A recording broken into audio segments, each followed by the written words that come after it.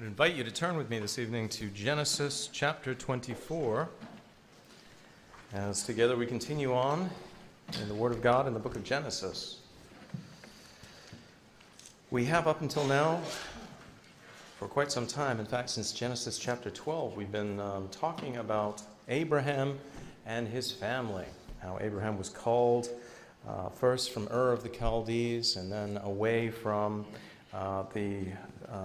the city of Haran where his family dwelt, and then down into Canaan, the promised land, which the Lord said would be given to him and his descendants in the fullness of time.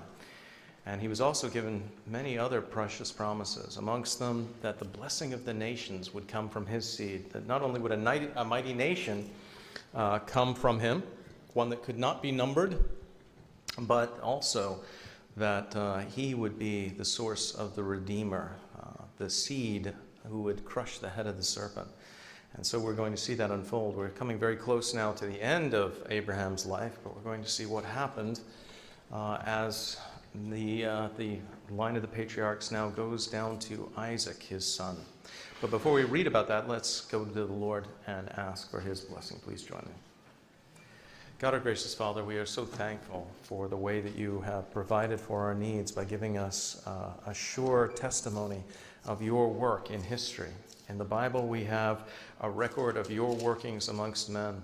We see the fall, and then we see the building up to the solution to that fall, the sending of your Son, Jesus Christ. And even here in Genesis, we see the bloodline of Jesus being established. And we are thankful, O Lord, that you have not left us in the dark as to how to be saved. You have shown us the way of the Messiah and how